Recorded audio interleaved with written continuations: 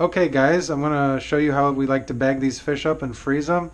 First of all, I just brought this container in. You can see the ice is all melted. I like to keep ice in there when I'm filleting just to keep the fillets chilled. First thing we're going to do is we're just going to rinse these off with cold water. Usually we like to do 12 fillets. You might want to do a little bit more, a little bit less, depending on your situation.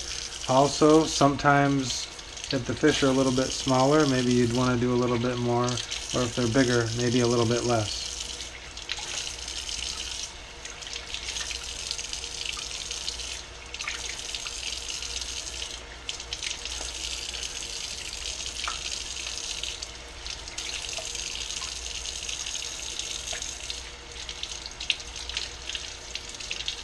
And then if you see maybe a little blood on there, you might want to try to rinse it off.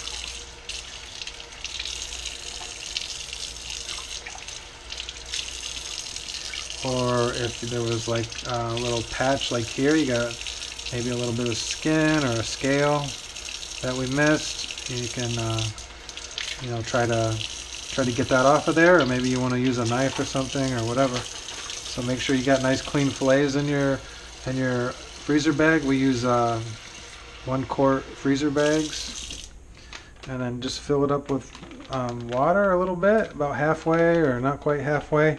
I like to put it right over the edge of the sink, and then you can see the air, just let all the air come to the top. And then we also want to take out some of the excess water, and then just start at one end and pull it across. I'll bring it up, and then I'll go one more time just to make sure it's sealed, and you can see that it's almost like it's vacuum packed. Very nice.